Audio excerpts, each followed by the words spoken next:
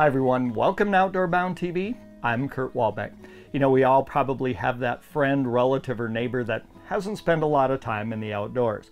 Well, last year we made it our challenge to introduce our old buddy Motzza Matt from Brewpub Pizza to some of our outdoor adventures. We told him that as long as you bring the pizza, we'll take you along. I got a chance to take him ice fishing with me last winter, and to say he was more than excited is probably an understatement. Well, on this week's show, Captain Lee Haasch has Matt on the shores of Lake Michigan. He's about to introduce him to trolling for salmon and lake trout.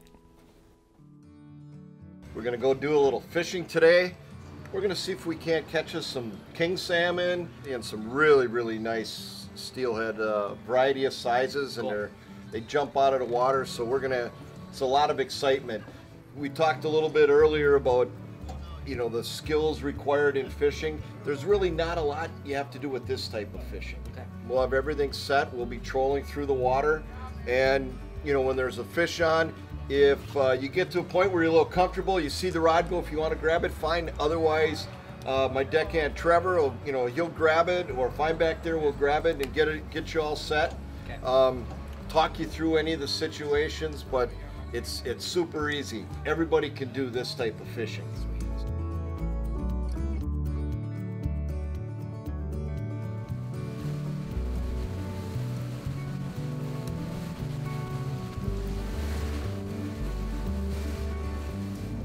So now I'm going to put this out here, and this is a 25-pound fluorocarbon leader. Okay. And then see how it's tied in right to this 34-pound lead core. Yep.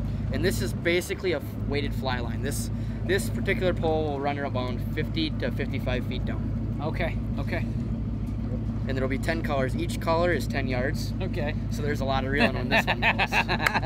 All right. So when you start to see a color that you know is kind of close, you know you're getting close to bringing it in. Oh yeah. The red is the farthest. Red, okay. All right. And gray is the closest. So when you see gray, you're feeling good. Yeah, you're in the home stretch. All right. Sweet.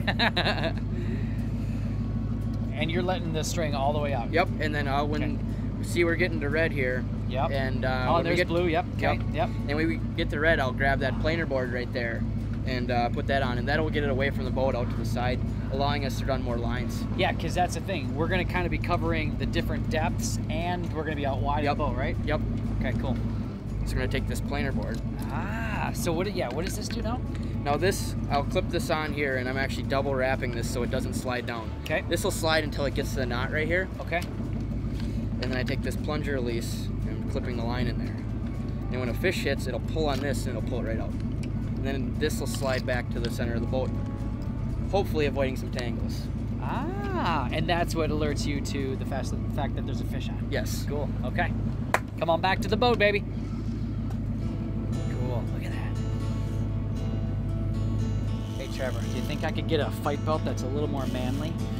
We might have to find you a different boat for that. Here we go. Oh, so that's it way out there. Oh yeah, that's Holy cow. Now, is this the pole with the different colors? Yes. And there are 10 different colors. Which one am I on right now? The very last? You're not on the color. Ah! All right. Color right there. We see red, baby. Woo! Okay. Back up a little bit. Back up a little bit. All right. Yep. I'll take this board off. Do I keep reeling or am I good? Keep reeling. Okay. Now it's just you and the fish. Oh, baby, yeah, he's taking it. Come on, man. Woo! All right, here we go. So now here you're to the lead core. You have 10 more colors to go. 10 more colors to go. All right, yeah, I'm on red. All right. Okay, so what's the plan when we get it up to the boat? You're gonna keep reeling, and Okay. I'm gonna. Okay, you're gonna use the net. Yeah, All right. I'll use the net, and I'll get you to reel up all the way, and I'll have you walk back when I say so. Put your rod up. This and is walk awesome. back. Okay. All right. Come on, baby. Yeah, I saw him jump twice out there. Did you see that? yeah. Oh, See there him he out goes there? again. There he jumped. Yeah. Okay, he's still a ways out there. Oh, yeah. All right. You're into the fluorocarbon leader now. See it? Yep. The fish is getting close, so I'm gonna move. Do on I have their to watch side out here for now. any other lines?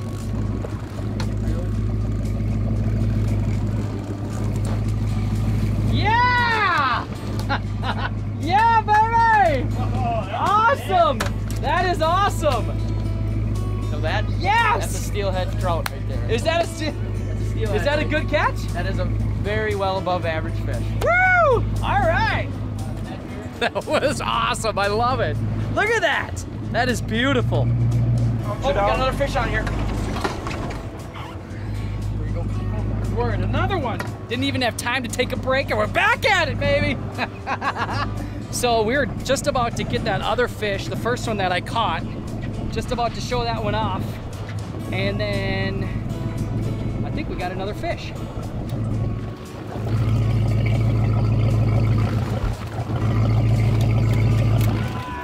Yes! Woo! So yeah, so we were going on that first one, and then before you know it, boom, a second one hits, right back in the ring, right back in the fight. Here we go. Landed it, a little smaller, but still tons of fun. So see, we got two steelhead here. One's for the wall and one's great for the grill. This is awesome. I absolutely love it. Captain Lee, come on over and tell me about This this. is a big steelhead. This is a dandy.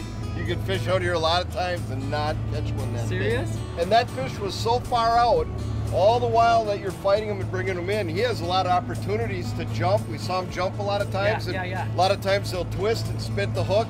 But you did an excellent job. You kept the line tight and we got him to the net. Woo! Sweet, I love it. Thanks, That's Captain Lee. awesome. Thanks, That's Trevor. Let's go get some more. Oh yeah, Sweet. time for more. All right, let's do it. It's about time I drive my own boat. Captain Motzza Matt. Should have been driving one years ago. On the path to where the fish are. Captain Matt, buddy, you know that's disconnected, right? That's not working. You're not doing anything. No, I'm driving the boat. Do you see us moving back and forth? That's because it's disconnected. Fish on! Fish on! Just got done putting those other two away. Now we're back at it, looking for more. You know, not gonna lie, a little of the forearm is tired. The one that's doing the reeling isn't so bad. The other one, yeah, it's feeling it. Man, even that sucker's a workout. It's a pretty nice steelhead. Oh. Beautiful fish. Yep, this one's a little bit closer to average, but Yep. still a nice fish. Awesome for the grill. This is about the size you want for the grill. Yep. They're all good for the grill, but you got some that are gonna be a little bit better than others. So this is more of the, on average, the size and more kind of what you'd catch out here? Yep, that's pretty average for a steelhead. Okay, beautiful. Great fight too, it's awesome. Yep, let's get them in the cooler and get some more. Got it.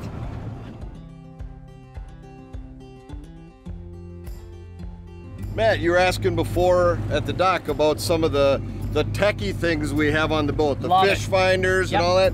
Well, this is another one of those techie things. This instrument here clips on above the downrigger weight, and it's going to go down with our bait, and it's going to be located right at the same level with our bait.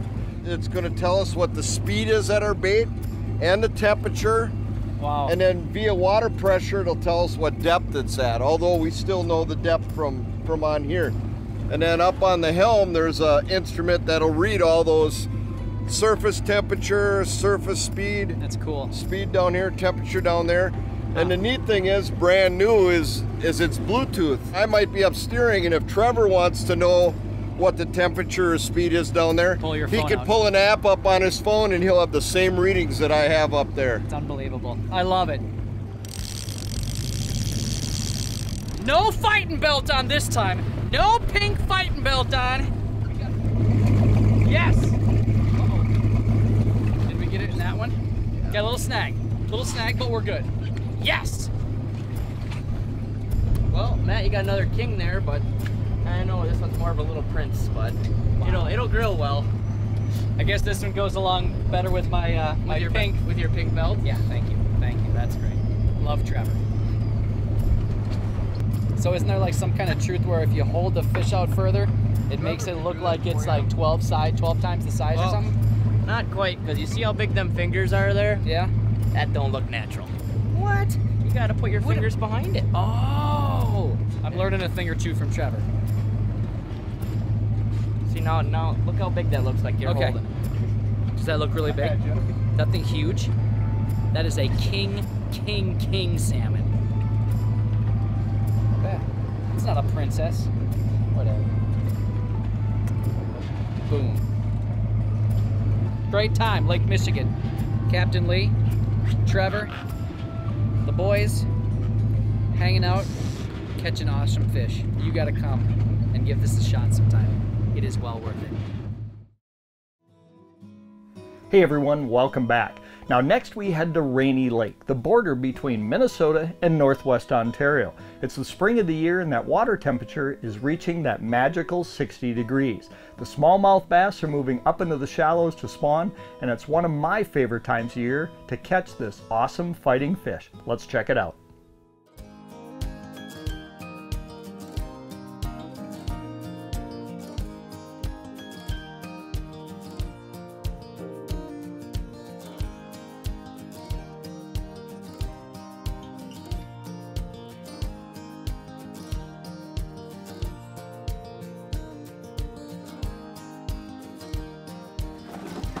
Catching fish again. I mean, it's like every other cast we're getting the smallmouth, and caught this one about as far as I could cast over that shoreline. Oh yeah. Oh, we gotta follow us. There's a couple extra ones right here if somebody wants to pitch in. Hooked up. Got one in the back. This is crazy. You know, we've had a great morning out here just catching walleyes on Rainy Lake, and we just got into some of the shallows here, and the sun's come out and the wind's kind of laid down, and Bill suggested why don't we throw into some of these rocky points, and the wind is kind of pushing in here, and I think it's moving some of that bait in. And I'll tell you what, these smallmouth are in here like crazy. That's a pretty good fish. Look at that. Incredible. Rainy Lake smallmouth. Bob just had one in the front of the boat, and this one followed up, and literally just about every other cast we're putting in, and all we did was literally take our minnows off the jig heads and just put a small plastic on, and these guys are all over in these rocks. You know, I think we've all heard about the variety of fish in Rainy Lake. This is a testament to it. We're walleye fishing, and we go a couple hundred yards, get up on the rocks, and some great smallmouth bass. Awesome fish.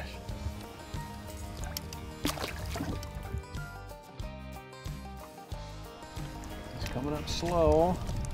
Come on now. Here he comes.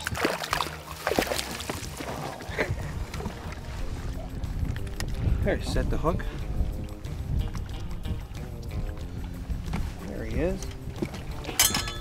Any bass fishermen would be really proud of that one, wouldn't they, Bob? Yeah. Yes. Would that be a keeper for the tournament, or is he too small?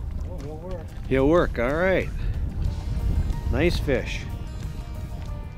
We're actually getting into some pretty nice smallmouth here. We just got smacked here off this rock pile. Feisty fish here. We actually changed up. We're starting to use some plastics here, put the minnows away this afternoon, and catching some bronze backs off the shallow rock piles that are heating up here in the afternoon. Put it back and let it grow to a 5-pounder. I got a nice one. Oh, he's got shoulders on him. He was following up yours. I've seen him. Oh. There he is. Ah. Boy, those plastics work really well, don't they? The walleyes were a little slow, but boy, these bass are just really, this afternoon, are unbelievable. It's not every cast, but it's darn near. Everybody's catching fish, and they just attack it. We just had one miss, and that one come right behind and picked it up. And getting these barbs out with it. There he is. And he wants to go back in. Now that's a nice looking fish, is it not? Oh, okay, here you go. Got a nice smallie on here, pulling some drag. Just pitched up on this point here. Wind's blowing in. I mean, pound per pound, these smallmouth put up a good fight. Just simple plastics, 3/16 jig. Just pitching the points on Rainy Lake.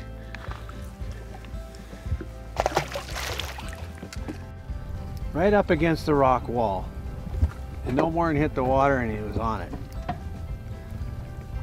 He doesn't like me either. He's pulling back. He's coming towards me.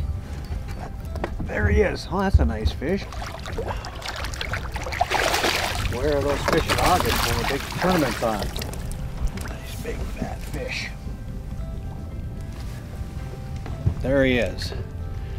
That plastic hanging right out of his mouth. Boy, he was right there. As soon as I dropped that lure next to that rock ball, he was on it. There's no denying that these really work. There he is. Nice fish.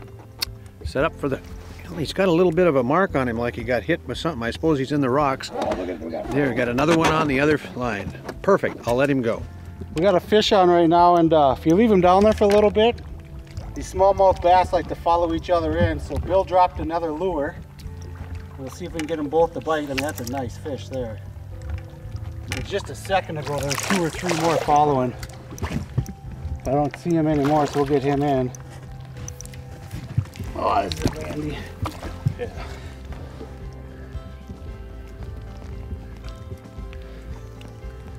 I mean, it's like every 3rd cast today, right now, this afternoon, just popping these fish. Well, I think it's just the warmer water right now. We're probably in 56 degrees. We got some nice boulders down here, and they're just feeding on the minnows.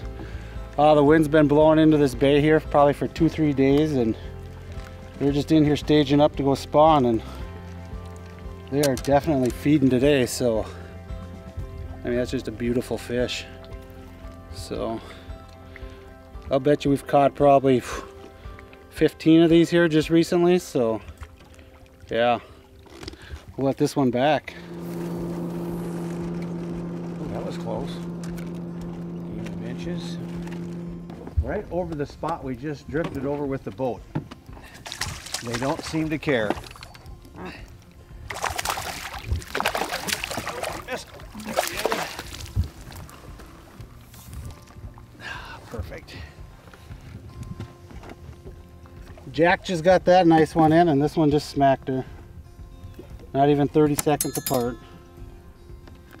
Get that hook out of there. One thing, fishing these smallmouth have good hooks, and you're not going to lose them. I mean, they bite and they bite and they're on. So we'll throw this one back and let it grow up. Yeah, we're just fishing these rocky points here. You can see the type of rock we're fishing along the shorelines, and it just drops off into the lake and they're sitting there. Just got to get out and start fishing the shoreline. Feisty little guy.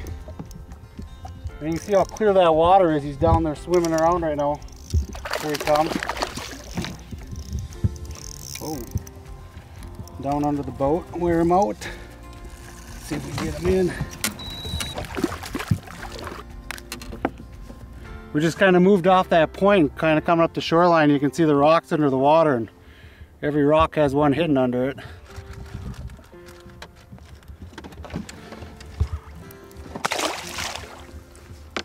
Just like that, we go back to casting.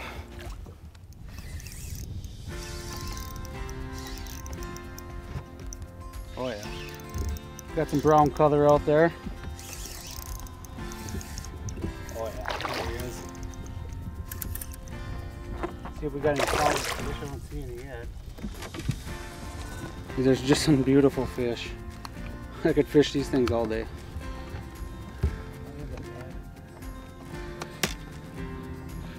A little full.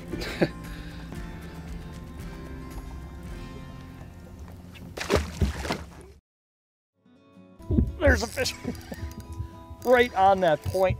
As soon as it hit the water, he just nailed it. Look at that incredible smallmouth bass.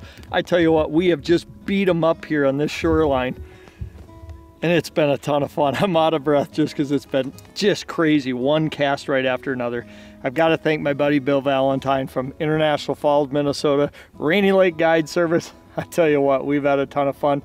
Bob French brought us out here today, and it has been fish after fish after fish. So I tell you what, folks, if you're interested in a great time multi-species, Rainy Lake, Minnesota, You can't go wrong. And we hope that you'll join us again here next week when we'll bring you more great hunting and fishing action from around the U.S., around Canada, and around the world, right here on Outdoor Bound TV.